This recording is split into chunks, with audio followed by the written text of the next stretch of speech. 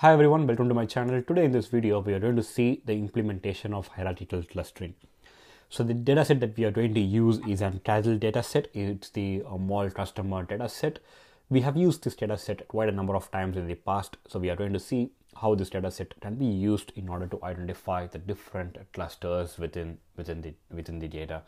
So what we are going to do is first we need to import all the required packages. As you see on my screen, these are all the packages that we are going to use today. So it has NumPy, Pandas, and Matplot library to make the plots. And K-means is not for today. We are going to definitely see about hierarchical clustering, and then we are going to implement using the agglomerative clustering approach. And these are all the packages that will be utilized today. So what I will do is before executing this, let me clear the output. So once I have cleared the output, what I will do is I will import all these packages that is required for today. If you have any issues, if you find some of these packages are not installed, you can do an pip install and then restart it. Otherwise, like, you can directly install it here as well, but I would prefer that you do an pip install later before starting the Jupyter, because later there won't be any version issues and it will be much more cleaner. And then what we do is we read the dataset. So all my datasets are in a folder called as data. So I read the mall customer dataset. So this is how the data looks like. We have the customer ID, we have the gender, we have age, we have the annual income, and their spending score between 1 to 100. So this is the dataset. What we are going to do is we are going to use mostly the annual income as well as the spending score in order to identify the different clusters in the dataset. So first, what we are going to do is we are going to drop other columns, the customer ID, gender, and age, which is not going to be used today. So we are going to drop all those features, and what we can do is we can check the subset. So which is the data that we are going to use today. So if you see the subset, it has only the annual income as well as the spending score. So this is the data set that we are going to use in order to do the clustering. The next one is what we are going to do is we are going to use the subset, and then we are going to plot the dendrogram, and then let's see how it looks like. So it might take quite a bit of time, like maybe a few seconds. This is quite a small data set. If you have a large data set, maybe it could take much more time. So this is the dendrogram for the data set that we have. So what we can clearly see is based on this data set, it's quite intuitive that maybe we have to come up with a threshold around 300 and then maybe come up with 3 different clusters. So what we can do is we can plot a line, and we can maybe, if we want to maybe show this to an business stakeholder or later to an stakeholder who is not part of the actual development team, in order to show them how did we come up with the different clusters. So what we can do is we can use this chart, and then we can tell them that this is how the threshold has been defined, and based on this threshold we can tell them that these are the 3 different clusters you can see in 3 different colors that will be identified from the data set. So then what we do is we go for the actual implementation. In case of agglomerative clustering approach, what we need to do is we need to pass on the number of clusters. So the dendrogram will tell us the ideal number of cluster for this particular data set.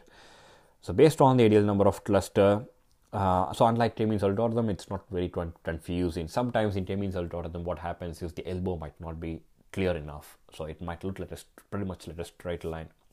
Whereas in this approach, it is quite intuitive. We know what is the ideal number of clusters. We can't just draw a line and separate it. So we pass on the number of clusters, and then we need to pass on how the distance needs to be measured between 2 different clusters. So here Euclidean distance is what we are going to use in order to identify the distance, and agglomerative clustering is the algorithm that we are going to use today. And what we are going to do is we define the parameters to h_cluster, and then we use fit predict in order to identify the different clusters that is present in the data set. So let me execute this, and what this will do is this will identify the 3 different clusters that is present in the data set. It will group the entire data set into 3 different groups. That is like the within those groups, the observations that we have will be quite similar to each other. And as we see, let us 0, 1 and 2 are all the 3 different clusters that has been identified. So one other advantage, or like one other benefit of using hierarchical clustering as compared to K-means algorithm is, so as we spoke in the last session, like K-means algorithm, we need to upfront tell the ideal number of clusters, which might not be quite clear in some cases. The other disadvantage is it can sometimes go on an infinite loop, because like it goes on an iteration, and only when the centroid for those identified clusters doesn't change on a subsequent iteration, then only we stop it. Otherwise, like we stop when the higher threshold is reached. So in some cases, what might happen is we might not reach an solution. It might be going on for a long, like for quite a bit of time. But that doesn't happen with hierarchical clustering. Why? Because like the number of iterations can't be more than the number of observations that we have. So it needs to definitely stop at a point in time. And the other benefit is, in case of K-means algorithm, the algorithm will try to come up with equal sized clusters. So let's say you have about 90 different observations. It will try to come up with 30 observations in each cluster. If you have a number of clusters as 3, it will try to make sure that the number of clusters are of same size. Whereas in case of hierarchical clustering, that doesn't happen. So it depends upon the like how similar they are, and doesn't work that way like as K-means algorithm. So you can definitely see like a lot of points are here. So here and then next what we are going to do is we are going to see like how the different clusters are like in the actual data set. So let me execute this, and as you see, these are all the different clusters that is present in the data set, and that is the implementation of hierarchical clustering. So if you see, the exact same data set can be used on a K-means algorithm as well. So what we can do is, in this case, maybe in this for this data set, the elbow method might be good enough. Maybe we can come up with with the clear view of the ideal number of clusters. But there will be definitely a large number of data set where the elbow method might not be very clear.